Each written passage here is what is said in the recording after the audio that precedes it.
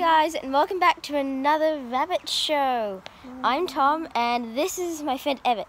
Rabbits, rabbits, rabbits. We will be witnessing the first day rabbits have ever seen grass. Well, at least my rabbits. We will. Yeah. Some of you are a bit scared about letting your rabbits out in the wild for the first time. For me as well. This is them. This is Mopsy.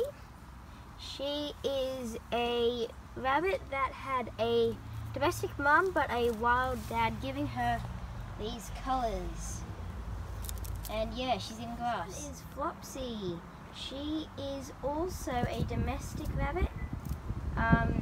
She's white and furry. Oh, she's a lop-eared rabbit as well, which means that when she is confident, she will lift up her right ear. Here she is. When a rabbit first enters the cage, it will be a bit scared and shocked for the first time. So it is important to leave them there so they can investigate the area and eventually, happy. They have been in here for maybe 20 minutes. It is just simply a mesh fence with some poles holding it in place and tent pegs. It's secure enough that they won't escape.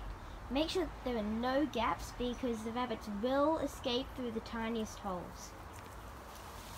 And here's Flopsy with her ear half up. When you do this, you have to make sure that your rabbits are in a secure place so that they will not escape as you let them free. They should start eating the grass and enjoying themselves.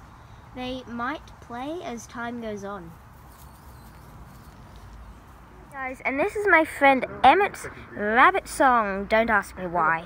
Just listen, he'll be happy.